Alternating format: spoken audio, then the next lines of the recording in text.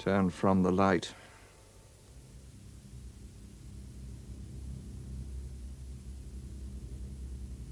Your breast bare.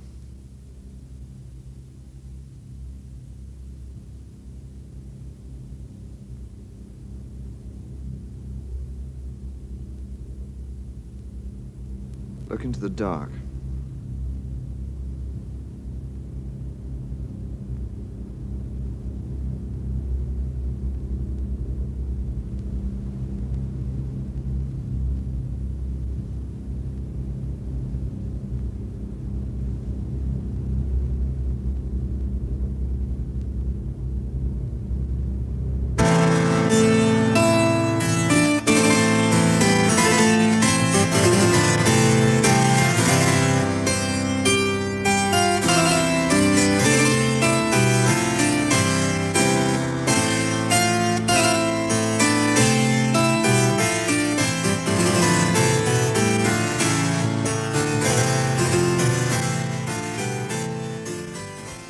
To my mind, there are some paintings that impress one with a conviction that they represent not merely the imagined shapes and characters conceived in the mind of the artist, but scenes or faces or situations that have actually existed. There is in one strange picture that intangible something which stamps it as just such a representation of reality.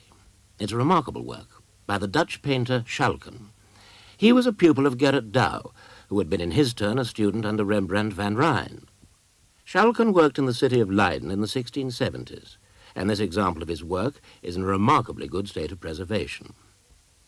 You see a chamber in what might be some antique religious building, the foreground occupied by a female figure in a white robe, in her hand a candle by which alone her figure and face are illuminated, and her features wear such an arch smile as well becomes a pretty woman when she's engaged in some charming trickery of her own device. In the background, the figure of a man, dressed in the old Flemish fashion, in an attitude of alarm, his hand placed on the hilt of his sword, which he seems to be in the act of drawing. The rest, total shadow, except that the dim light seems to define in the darkness some form. My great-grandfather knew the painter well, and from Schalken himself he learned the terrible story behind the picture. You will observe from the first the distinction between this painting, typical of the later work of Schalken, and the cool, measured and exactly balanced style of Flemish art for which he must have been prepared as a student under Gerrit Dou. And it is in his studio in Leiden in the year 1665 that our story begins.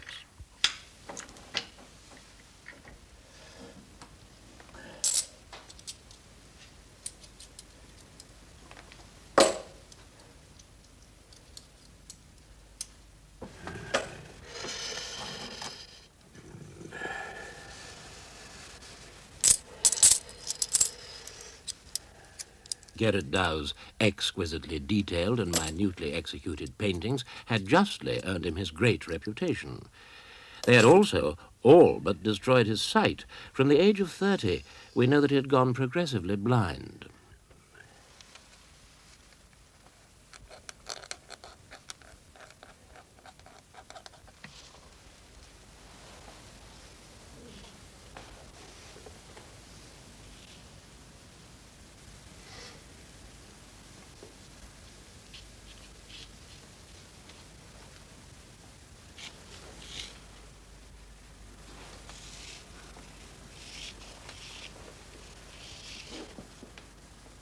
Perhaps the mantle of romance does hang a little ungracefully on the form of Godfried Schalken. History records him in his later years as a boorish man of great ambition, foul temper, and few manners. Eventually, he was to fade into obscurity under the shadow of his more famous master. His education under Dou was traditionally formal and academic, but his later work, which I promise you will see and remember, seems to have its roots in some private world of dreams, perhaps never otherwise expressed.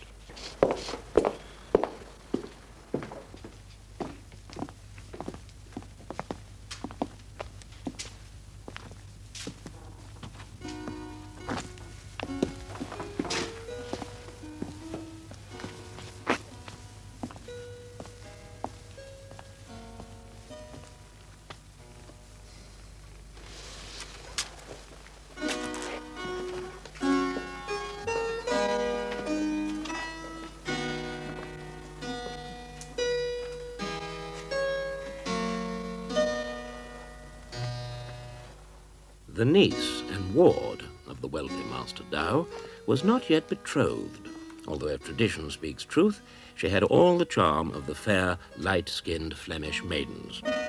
This was Rose Velderkast. Miss Velderkast,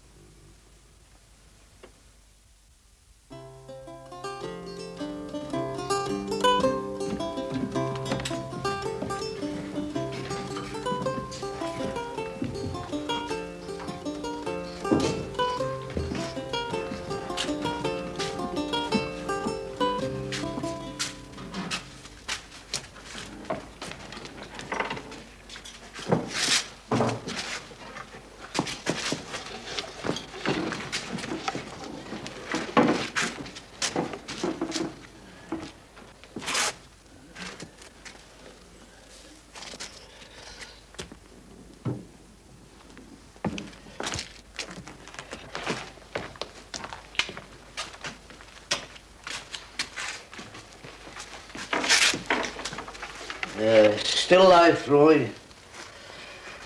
1 hour, begin.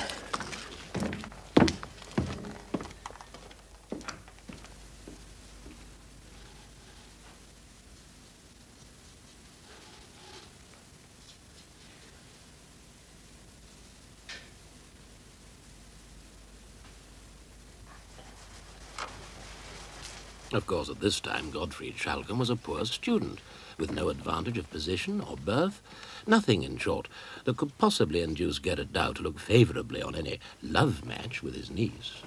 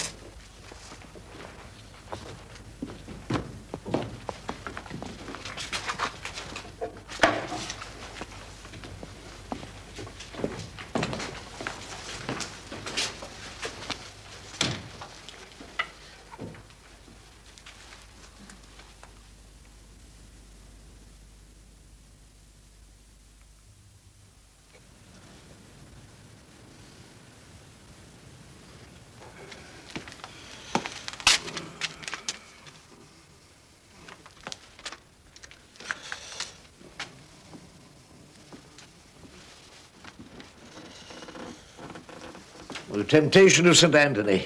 St. Anthony, temptation, devils. You will imagine the devils. Begin.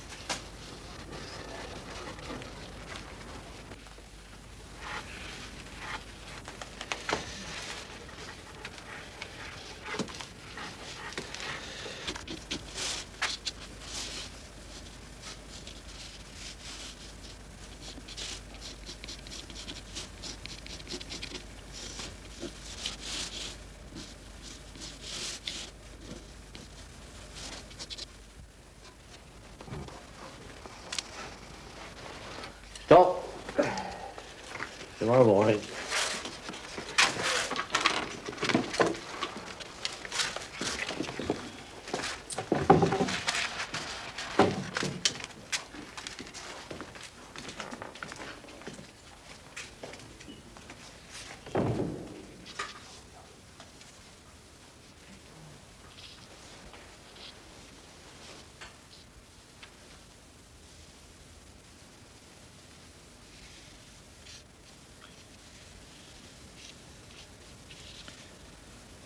Miss Veldekaust, I have no money, but I can work to a competence and a reputation. Miss Veldekaust, I have to tell you that I've thought of little else but you.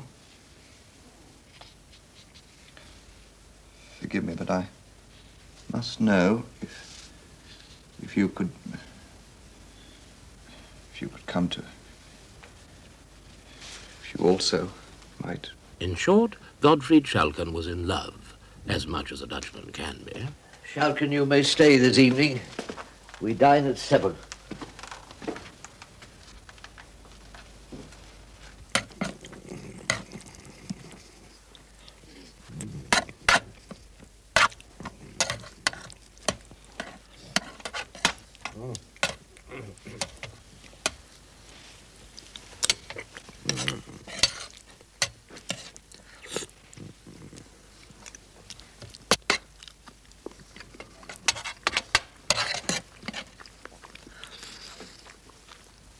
I believe I know your intentions, Schalken. I pride myself. I can well understand them. Next week, you shall begin to paint in oils. Your drawing is quite adequate. Thank you, Master Dou. Good night to you, Schalken.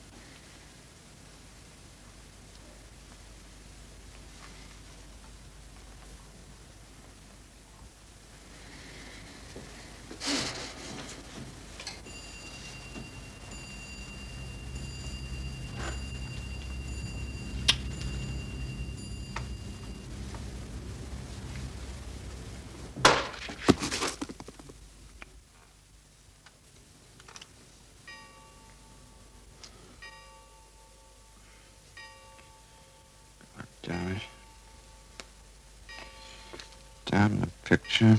Damn the devils. Damn the saints. Damn the lot of them to hell.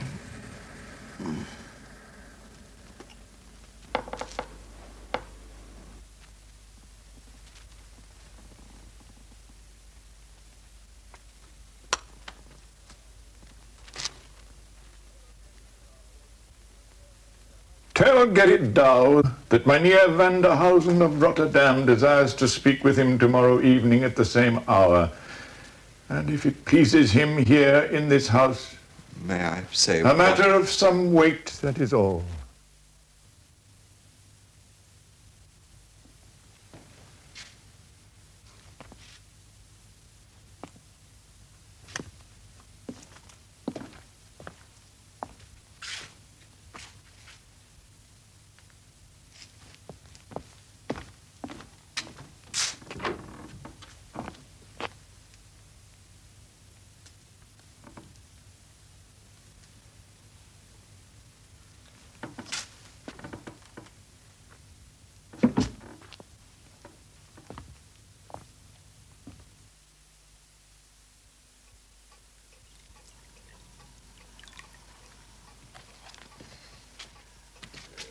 Van der Hausen. Van der Hausen. Where? Rotterdam. Van der Hausen of Rotterdam. Never heard of him. Did he say a portrait? He said only a matter of some weight. A portrait or one of those poor relations to be apprenticed. Well, there's no one in Rotterdam to leave me a legacy.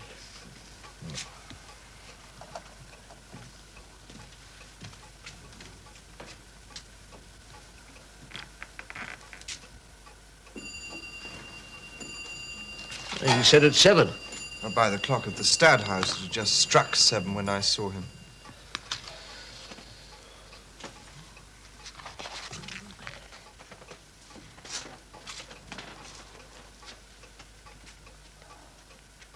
Van der Gelt? Van der Hausen. Oh, there's no one in Rotterdam to leave me any money. Yeah.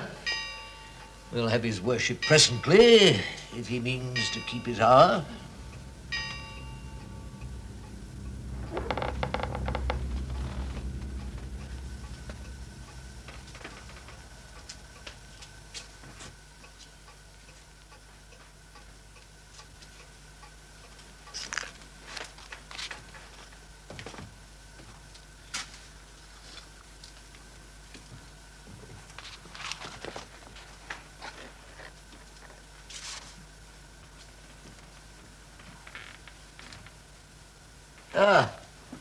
I have the honor to address Mynheer van der Hausen of Rotterdam. The same. I await the command of your lordship, which your lordship welcome. Is this a man of trust? Oh, most certainly, my pupil, Godfried Schalken. Then let him take this box and ask a goldsmith to value its contents.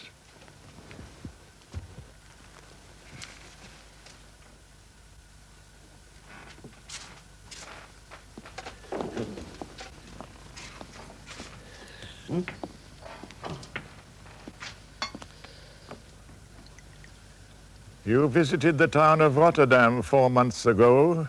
In the church of St. Lawrence, I saw your niece, Rose Velderkaust. I desire to marry her. When you are satisfied that I am wealthier than any husband you could imagine for her, you will close this proposal here and now. I wait for no calculation or delay. Sir, I do not doubt your position. However, you must be aware that the girl has a mind of her own. I mean, she may not agree to what we design for her, even something so much to her advantage. Do not seek to deceive me, painter. She is your property. She will become mine if you like to make her so. She has no choice. Well, you are a testy old gentleman, to be sure. But you may be as rich as you say. I'll not pledge myself unnecessarily, however. You will not pledge yourself unnecessarily, Gerrit Dou, but you will do so when you find it is necessary. When you are satisfied as to the value of my gold, you will here and now sign your name to this engagement.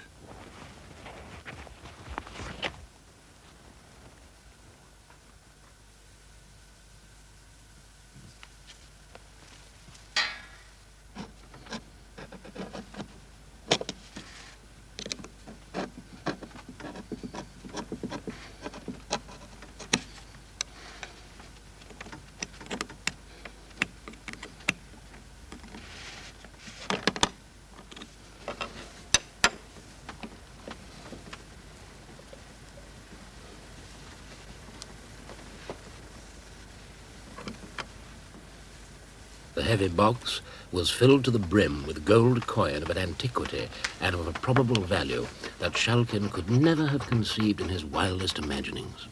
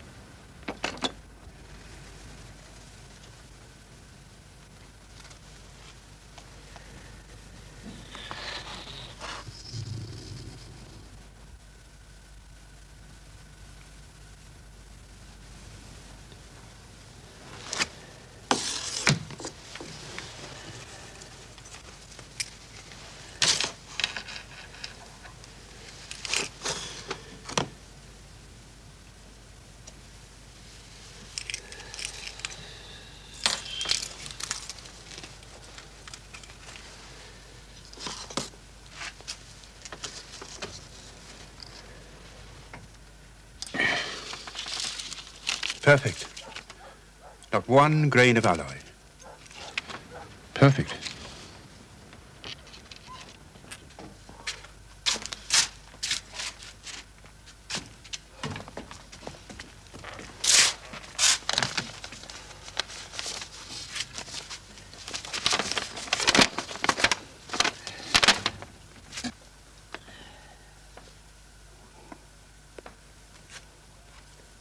Are you content, Gerrit Dou?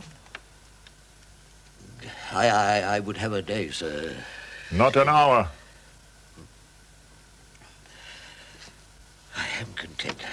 Then sign, for I am weary.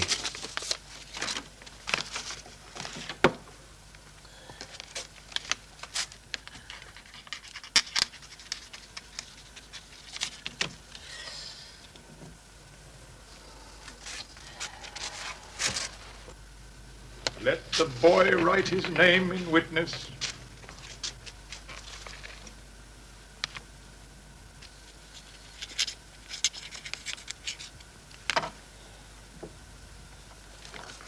I will visit you tomorrow night, Gerrit Dou, to see the object of our contract.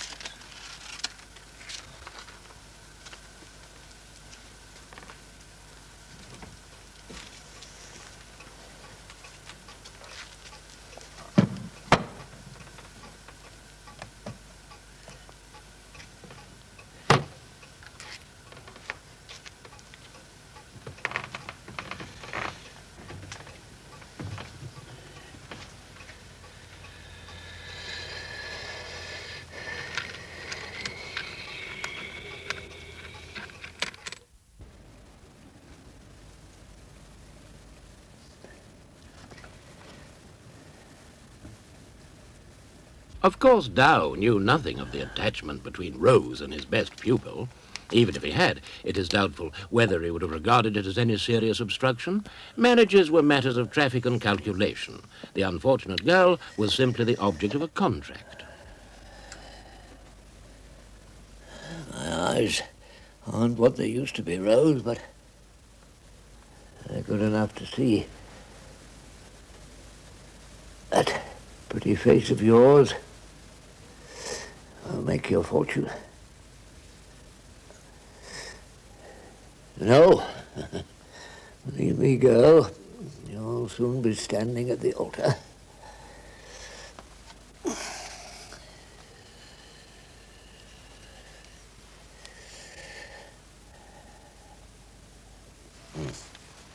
Now, make the large room ready by 7 o'clock. Tell Franz supper on the hour. I expect a friend. A very rich friend. So do you trick yourself out handsomely now.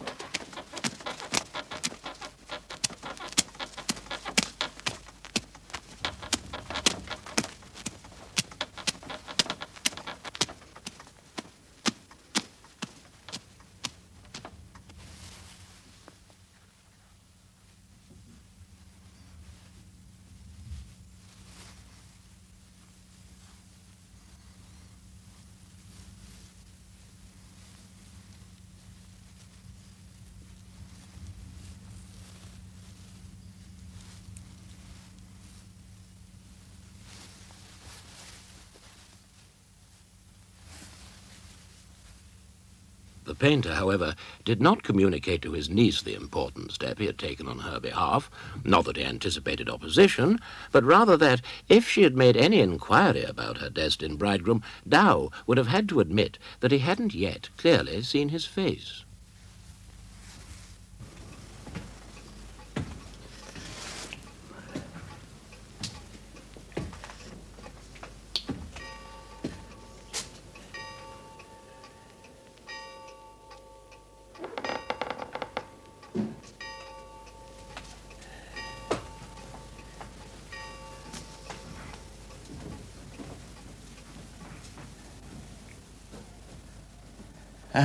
Welcome, mein Herr, welcome. I have the honor to present my niece, Rose Velderkaust. You know my pupil, Godfried Schalken. Mein Herr Vanderhausen of Rotterdam. Please be seated.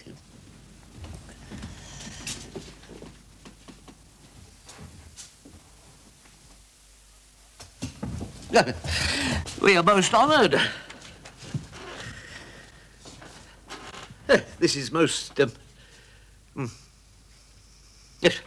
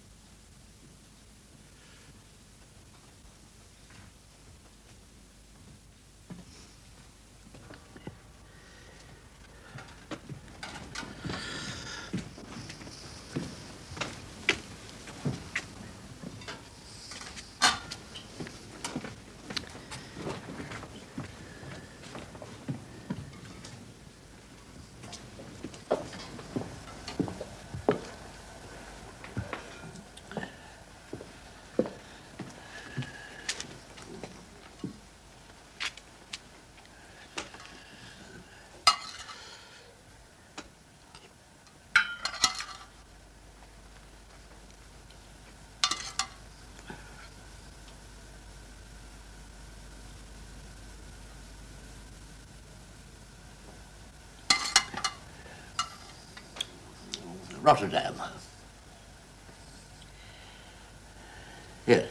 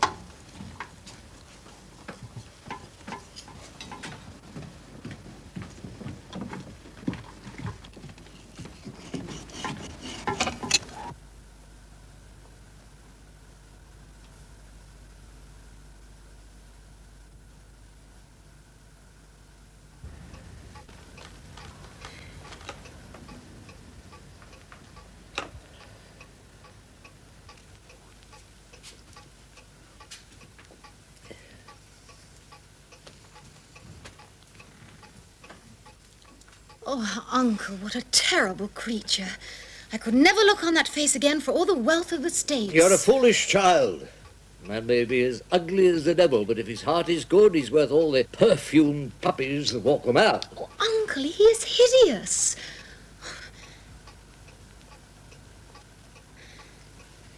Do you remember that old wooden figure in the church of St. Lawrence?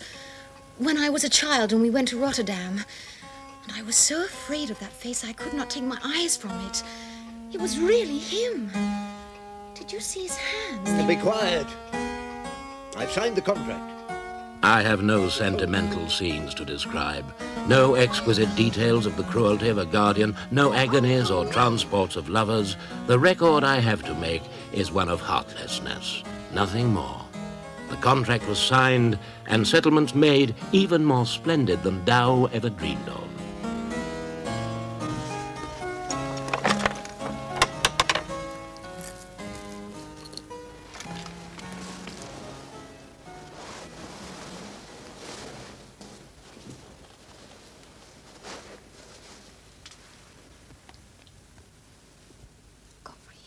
It must be soon. We have less than a week. Soon? There is nowhere in light, and they would know where to find us. Perhaps it will not happen. You have seen the contract. My uncle will keep faith. Then it will be his doing. I have nothing to keep us. You will not let me go to that creature. I will work, Rose. In the future, I will buy back the contract. I will buy it back double.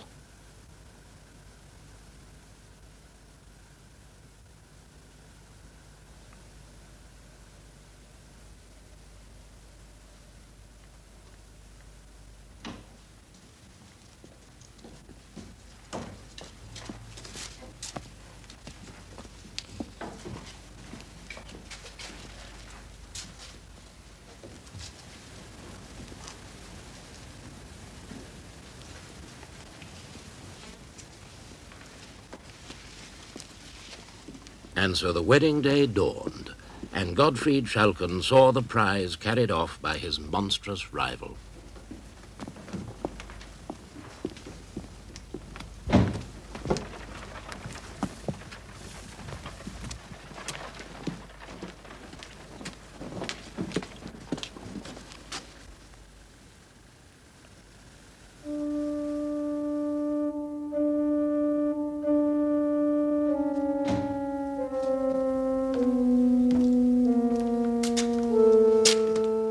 For 2 or 3 days, Schalken absented himself from the school.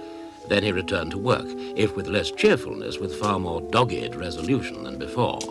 And bit by bit, the impulse of love gave place to that of ambition.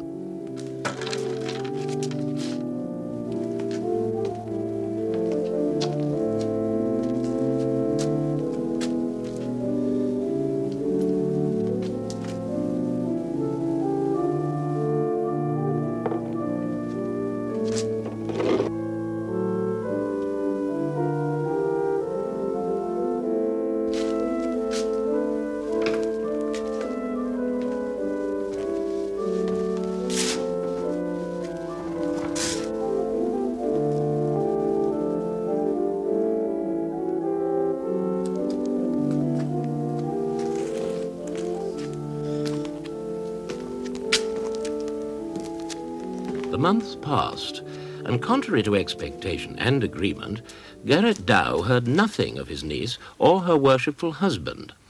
He had grown so uneasy that he sent Schalken to journey to Rotterdam and to satisfy himself as to the comfort and safety of Rose. Schalken had left not a house in the Boomkey untried, but no one had ever heard of the rich Mynheer Vanderhausen. Eventually, he tired of what now seemed an impossible commission.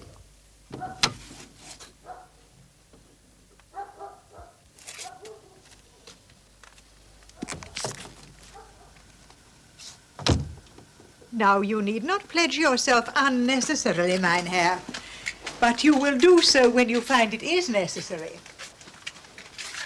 Henrike?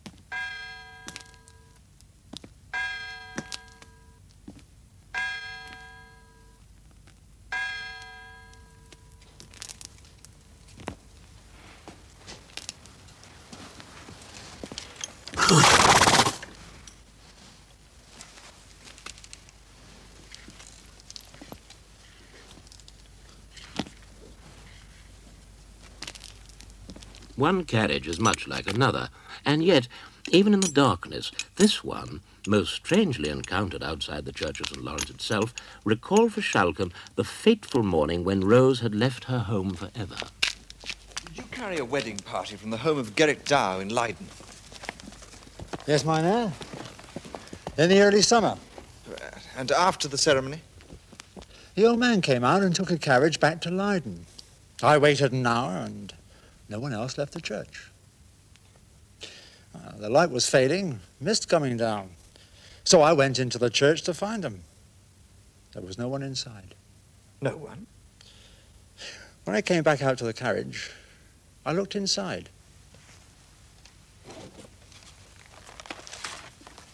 I found this on the seat, with enough silver in it to pay for the fare 10 times over. And you had no impression where they might have gone? None, sir. I've never seen him since. Can I carry you somewhere, sir? No. I will walk.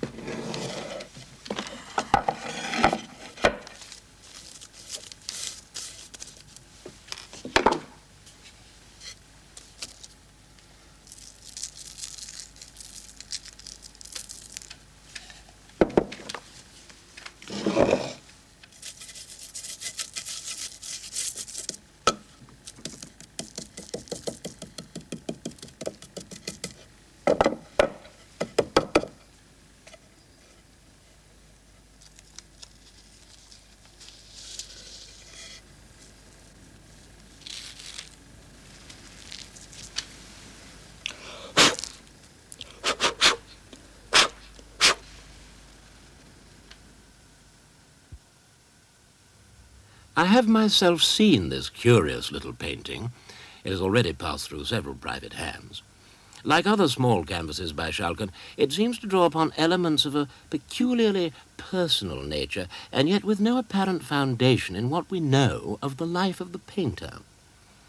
In all the paintings I've seen, I've remarked a strange distance in the relationship of the human figures therein. Contacts made only perhaps by the expected conventions and courtesies of polite society, or by commercial transaction. Sensuality without warmth, without passion. Trappings that are ornate and lovely, and yet set in a darkness that the faltering lamplight or candle flame never seems capable of penetrating. Vandenberg, 180 gulden. The vanishing of Rose Velderkaust those many years ago was a continuing grief to the aged Dou. He felt most strongly that he had been defrauded, and he did not know why. In order to dispel his loneliness, for he could no longer work, he continued to keep close company with his now famous pupil. Van Bode.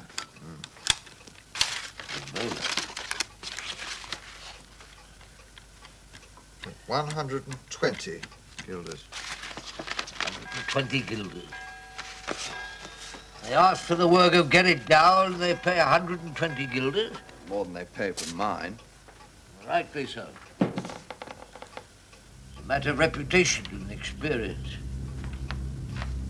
I'm known in England now. They should pay more.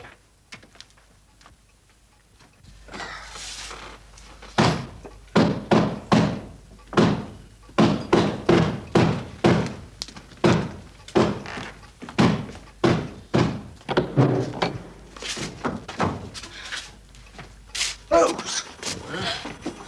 Rose? Is it Rose? Wine, give me wine quickly, for God's sake.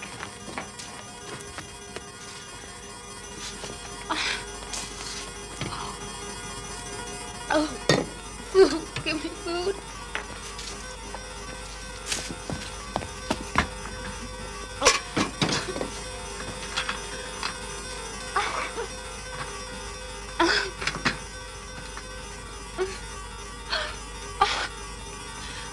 Find me a minister of God.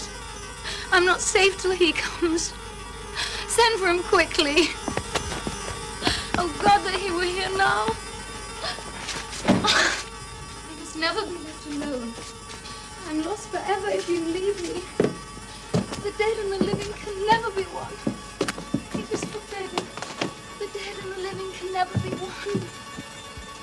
Look, he is here already. Look, look where he goes.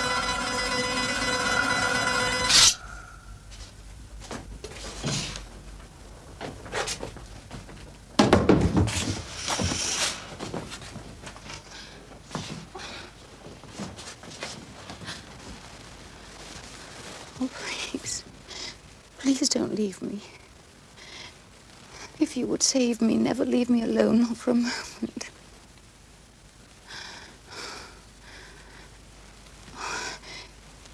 He is here.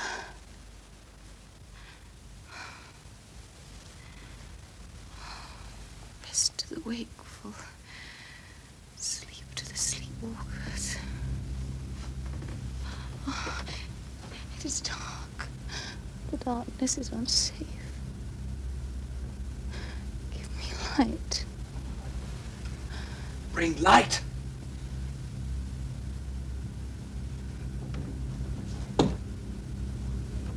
Bring light!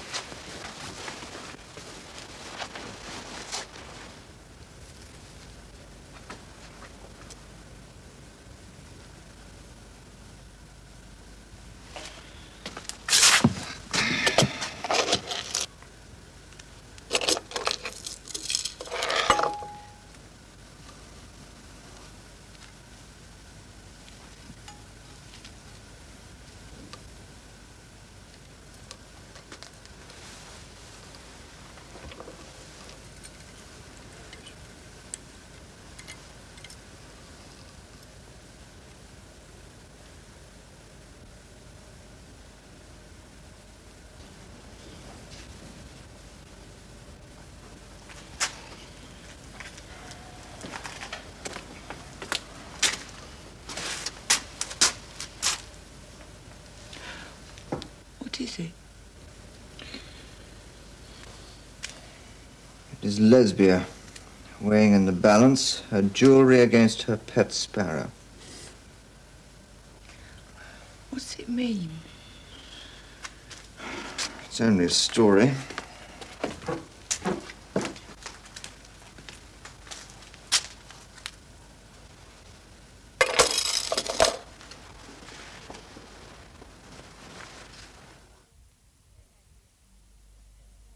May I suggest a new introduction, which I am convinced will please mein Herr? No, Hendrika. I would like you only to see the new girl. A lovely, unspoiled creature whose family have regrettably fallen on hard times, and to whom I have promised I will introduce only the most cultivated of our visitors. Hendrika. Very good, mein Herr. So fond of you, mein Herr, our Hendrika. And perhaps next time you will meet the lovely Rose from Rotterdam.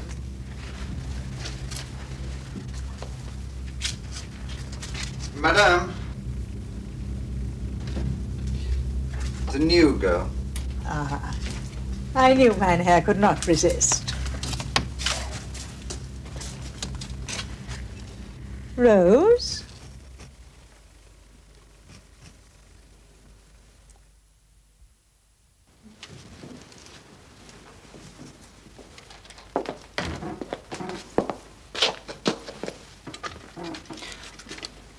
What is it today, Mynheer? Mary Magdalene. She's in the Bible.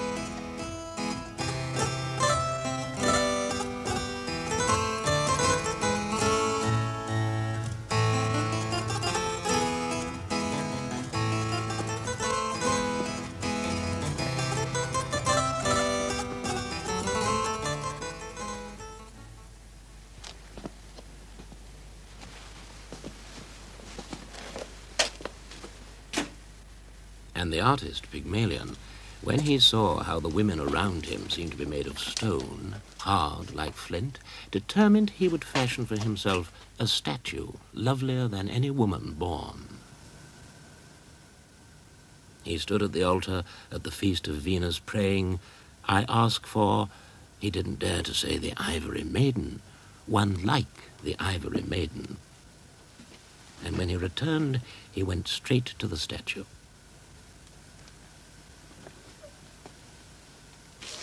She seemed warm. The ivory lost its hardness as he touched her breast with his fingers.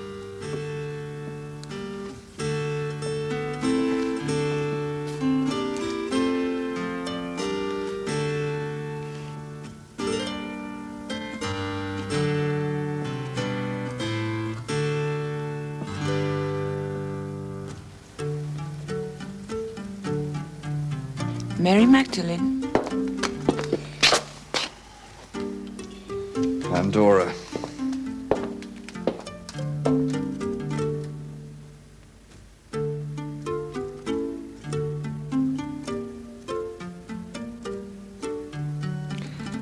Whose series?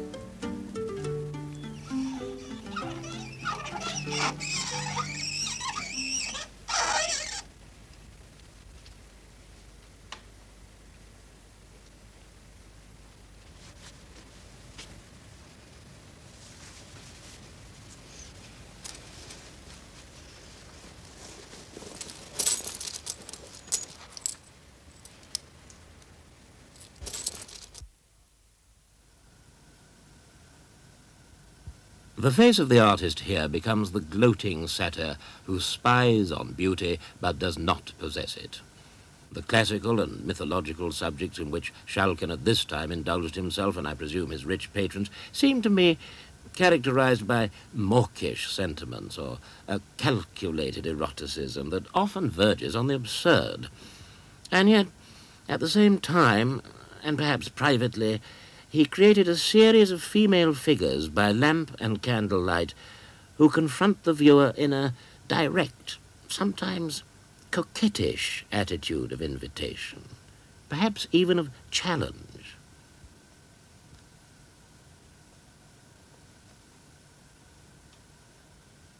I have never before fully understood this obsession until I became acquainted with the narrative I am now passing on to you.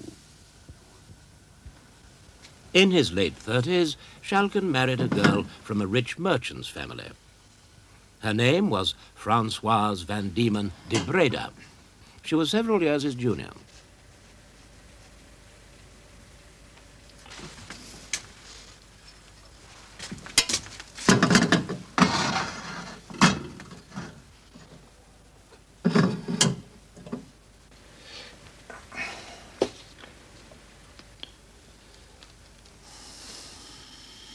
Although her social position did not perhaps fully realize Schalken's expectations, by now his own reputation was considerable, still, she was a reasonable match, not untutored in the manners of polite society, and adequately trained in the household arts.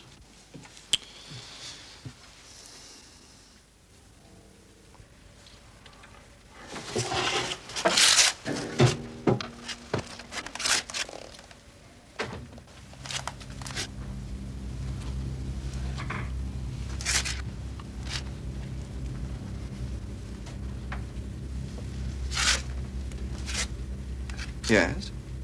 Do I have the honor to address Godfried Schalken? Yes, Mynheer. I am Schalken. It is a great pleasure, Godfried Schalken. I have seen your work in the house of the Burgomaster of Rotterdam. I compliment you upon it.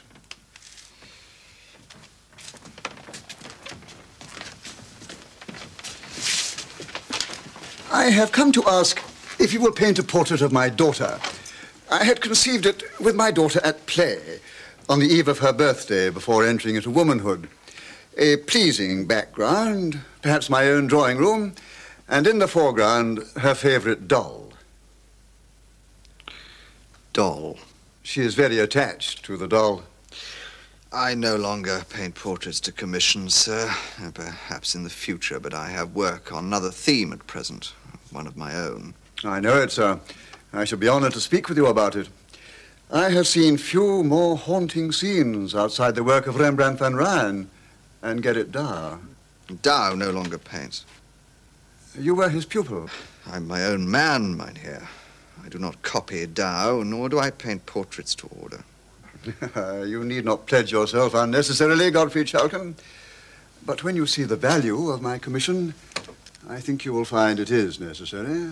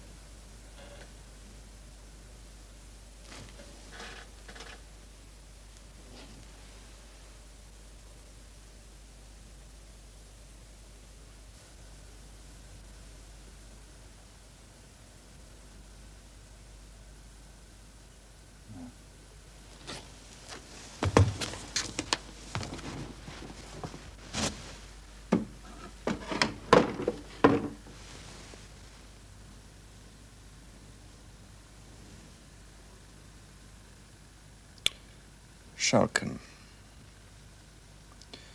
Godfried Schalken. Gerrit Dou later faded into obscurity under the shadow of his more famous pupil.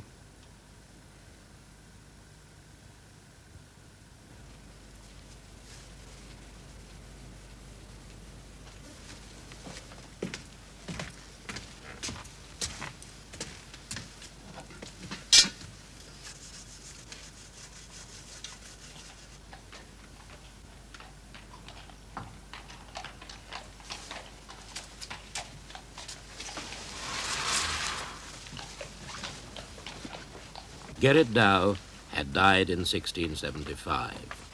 Schalken went alone to the funeral, which, in spite of Dou's celebrity, was not well attended. He returned from the Church of St. Lawrence far later than expected that night, and with a demeanour that seemed to reflect some inexpressible anguish, spoke not a single word to his household, but went straightway to his studio, where he remained until the morning.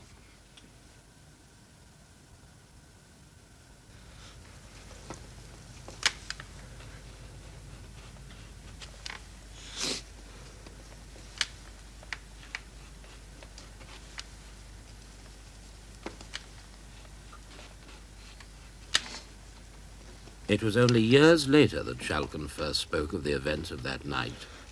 He'd been left alone in the Church of St. Lawrence after the funeral party had dispersed. As he walked quietly, alone with his thoughts in the darkened building, he'd been overtaken by the drowsiness of intense cold in that vast and empty chapel of stone.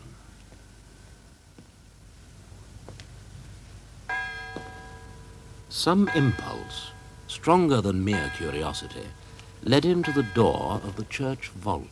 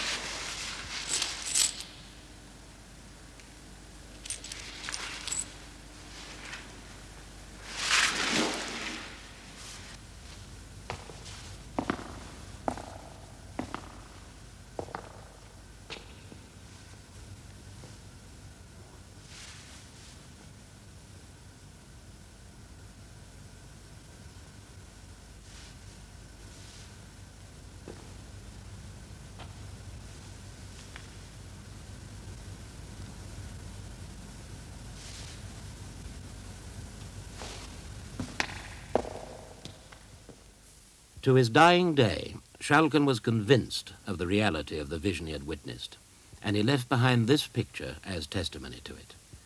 But look more closely, and remember his last terrible meeting with Rose Velderkaust.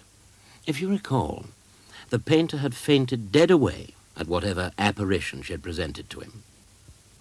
Here he has painted the observer, himself, in the act of drawing his sword, as if to defend himself against the powers that were threatening him.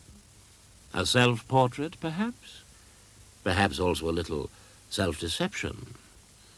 Godfried Schalken went to his grave in November 1706. And apart from the story I have told you, which was passed down through the mouths of my father and his father's father, there is no other record of this mysterious romance in the life of Schalken the painter.